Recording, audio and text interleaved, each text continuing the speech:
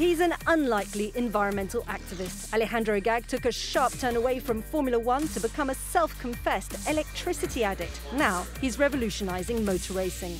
The first major shock came in 2014 when he launched Formula E, a fully electric championship. Now, disruption number 2, an Extreme E off-road series which is not only facing up to the challenge of climate change, but gender equality too. Hello and welcome to Disrupted. Well, this is the show where we speak to people who are shaking up their industries and shaking up the way we think. Alejandro Agag, many thanks for joining us on the program. So you have gone from politics to Formula One, and now I think we can say you're a fully fledged environmental activist. That's not a usual career trajectory, is it? Yeah, I don't know any other one like this, from politics to car racing. But yeah, I love politics. I started very, very young when I was in university. I did it for many years. Probably if I wouldn't got married with my wife, I would probably still be in politics. That wife being? My wife was the daughter of the Prime Minister at the time in Spain. So I basically decided to stop politics in order not to have a conflict of interest with my family, basically. Not to work for my father-in-law. I really didn't like that plan.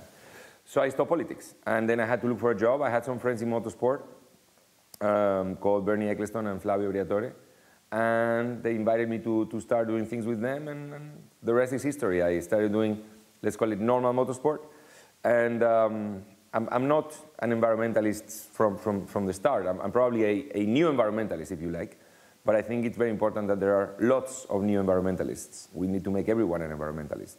Well, as a new environmentalist, then, just tell me, how did the realization come to you that, you know, for you working in Formula One as it was potentially untenable and you needed to kind of change? Did that just come like that overnight, or was it a gradual realization? It was both, actually. So I always had a worry for the environment, and especially since I had kids, but I think this is what many people have.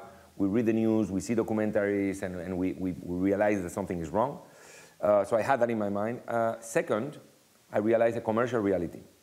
Sponsors, big corporations, were withdrawing from getting involved in Formula One because it was not a green sport. So I put both those two things together, and I said we should try to create a green version of what we're doing, a green version of motorsport. And that was how the idea came up. It's a big gamble, though, isn't it? So how did you pull it off? And what is it about you that allowed you to pull it off? Because, you know, I don't imagine everybody was on board immediately. Well, not only everybody wasn't on board immediately, everybody thought it was completely crazy. Everybody thought it was going to fail, we were going to go bust, and we were really close to go bust. And I don't know if it was me, it was just like, you know, when you believe in something and you push and you think is the right idea, then sometimes you are right, and if you get lucky, or I was almost too early. We almost failed, but we managed to survive, and then the whole movement came behind us, the whole wind behind ourselves, and we were able to grow it to the size it's now, and now it has become really a huge reality. It's a huge reality, and now it's allowing you to look at new challenges, which is Extreme E. Now that's going to be launched in 2021. Just tell us a little bit about that. Well, through Formula E, I really became more and more passionate about climate action and about the action for the environment. And I thought we could do more with motorsport. You know, of the most watched shows on television are sports. Sports are bigger than anything else. A lot more people watch sports than environment documentaries. So I thought sport can play a role to help people understand the message of what's going on around the planet.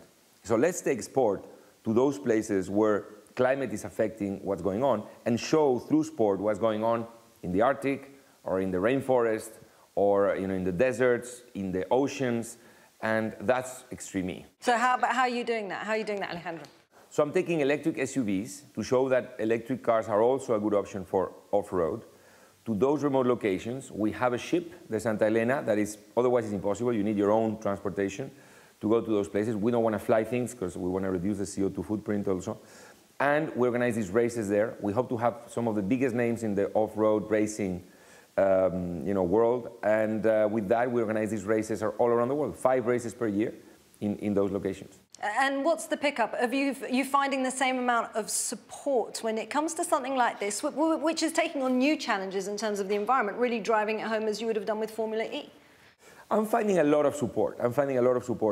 It's really fascinating to see how more and more people really now want to get involved in this. Yeah. I'm also finding some resistance. Some people say, oh, you shouldn't race there at all because that's not place for cars, you know. And you know, I think that gives me a lot of motivation because there are a lot of negative people out there. There are a lot of people that just don't want to do anything, and I think that's wrong. I always give the same example. We're going to have to use a lot of carbon. We're going to have to emit a lot of carbon to get out of the carbon age. For example, we need to make solar panels. We need to make millions of solar panels. That's going to produce a lot of carbon, but in the long term, it's going to get rid of the carbon. So the same thing with us. We have to promote electric cars. We have to make millions of electric cars. We have to make them more efficient. We're going to produce some carbon on the way, but at the end of the road. So the important thing is to take action. I get very annoyed with people who don't want to do anything. Okay, well, you obviously want to do quite a lot, but is Extreme E going to be carbon zero? Of course. But there is only one way to be carbon zero for something that emits carbon, which is to offset. Yeah.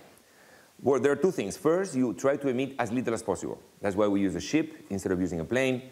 We will minimize the routes around the world, optimize them, and so on. But once you minimize the carbon you emit, you still have a footprint. That you have to offset. How? By planting trees, for example, by doing actions that take carbon out of the atmosphere with there are many different ways. And then you become carbon neutral or even carbon negative. So, and you're going to go to areas that have been damaged by climate change. What are you doing to ensure that you actually don't create more damage once you've left? That must be of concern to you. We call our race, Extreme E, Race Without a Trace. When we leave, you don't see that we've been there. We have a scientific committee with some of the top scientists in the world that are focusing on environmental questions from Oxford and Cambridge University that first look at the situation on the ground and check, obviously, that damage is not done there. But second, coordinate our legacy program. In every place, we're going to leave a legacy. We're going to work with local communities, and we're going to have specific actions. It doesn't matter if they're small. We're doing something, which is, my obsession is to do stuff, not to talk. And that's how we're going to guarantee that we race without a trace on those locations. And so it's just not electrification. It's not only environment, you're also doing something for equality when it comes to Extreme E, and this really caught my attention because I think if you look at motorsport, it's very much a testosterone-fueled environment. And you're getting women in the driving seat alongside men. What was your motivation for doing that? Was it marketing, or are you kind of, do you kind of really want to take this challenge of beating sexism in the industry head on? You know, I think that equality is one of the big causes of this century. And I think that the parity between men and women is going to be, there's a lot of work still to be done there. And especially motorsport. My world is motorsport. I work on the things I do. I mean, I cannot have action in, I don't know, the fashion world or, you know, the pharmaceutical industry. I do motorsport. So I try to bring equality into motorsport. I tried like 15 years ago, I did a team in Formula 3 in Spain where I said, okay, I'm going to do a team with only women. And I did a team with 2 women. But they were competing with the men, and it wasn't successful. And I thought, this is not the right format. And since then, since 15 years, I've been thinking, what would be the best way to bring women, but on an equal term with men in motorsport? Because it's not good if the woman is losing the race and the guys are on top of the podium. That generates even more frustration. So I thought, the idea came from tennis, from the mixed doubles. The women and the men are equally important for victory. You know, the men can make the mistake and then they lose the game, or the woman can make the mistake. So I thought, let's make teams of a woman and a man where both do 1 lap and we do the races of 2 laps. Then it doesn't matter who goes faster, if the man or the woman. Both are key for the victory, and they will be both standing on top of the podium. And actually now it's fascinating because now we're getting really into it. And I was testing 2 weeks ago with the female drivers and the male drivers, and the male drivers were saying the winning team will be the one that will get the best woman.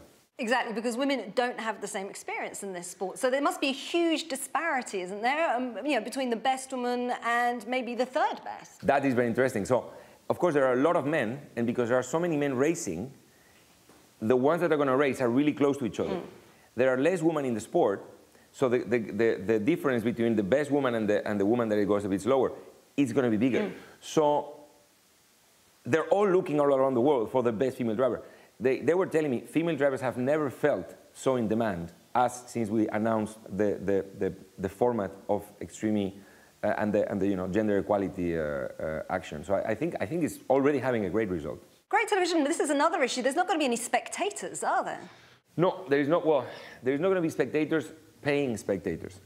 We think that in some places where there are locals, we're gonna do some areas where the locals, like in a hill or something, they will be able to just come for free and watch. But no, there are no spectators. It's not for spectators. It's all for media. So there will be live broadcasting and there will be a documentary side of it. But yeah, which we didn't really know about COVID when we launched Extreme E, but makes it ideal for this like COVID era where you cannot really have spectators. We are like a COVID-proof sport in a way.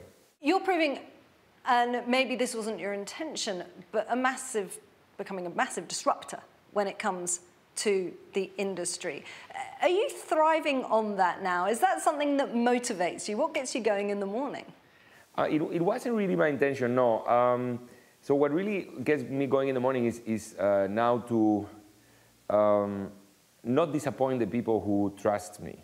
So a lot of people put their trust in me, and I'm very grateful for that. So, but the teams that sign up, they make investments and they believe that I will deliver a championship.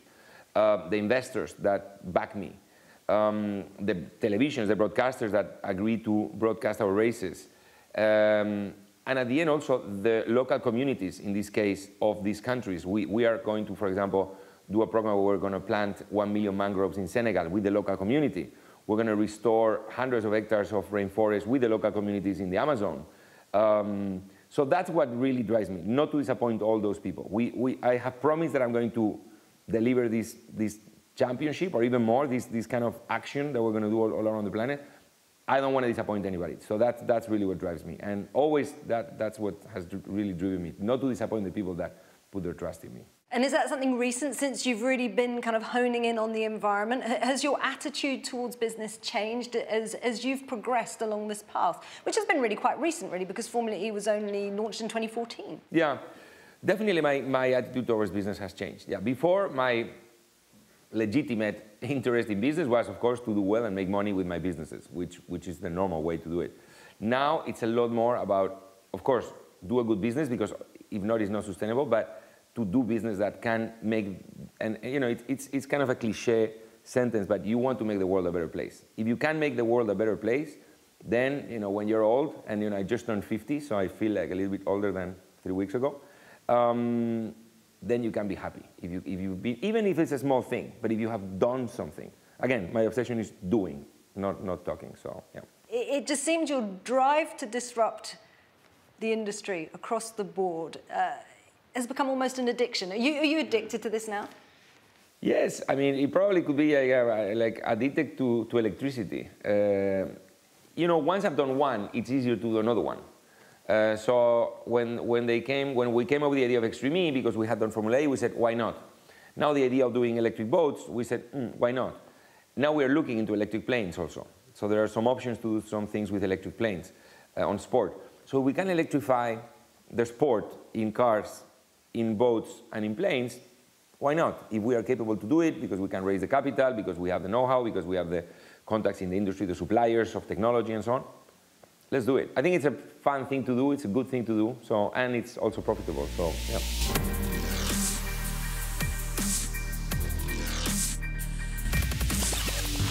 What about in terms of advice? You've said you've taken many risks during your career. What's the best advice you've ever received?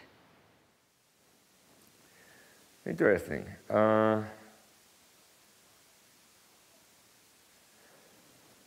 Probably not listening too much to the critics. Because you have to listen to the advice and to the positive advice, even if it's negative, but there is so much, so much negative opinion out there. Like, so many people told me I wouldn't make it. If I would have listened to one, I would have gone to bed and just stayed there, So probably, yeah, the best advice was don't listen too much to people who think you're going to fail. Many thanks, Alejandro Agag. It's absolutely fantastic to talk to you, and it's really fascinating stuff. Thank you very much.